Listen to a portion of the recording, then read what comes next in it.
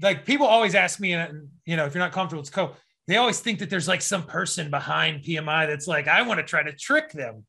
There's Right. no one trying to No, trick that's them, right? against our rules. Yeah. I'm not sure if it's out there on our website somewhere or not, but we have an item writing guide. And one of the things is there's no tricky questions.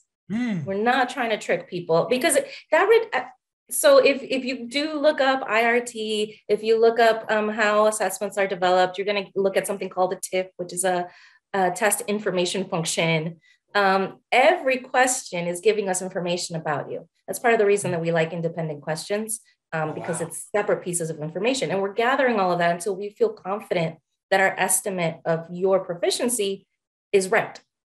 So saying a certain specific number of questions, depending on those questions, it might be different. We're trying to gather all this information like you would a water sample, right? You pull water from the corner over here, you pull it over there, down the street, and you're getting all these different independent samples to get an overall understanding of that water. You know, is it contaminated? Is it the bacteria, is it safe to drink? All those other pieces, right?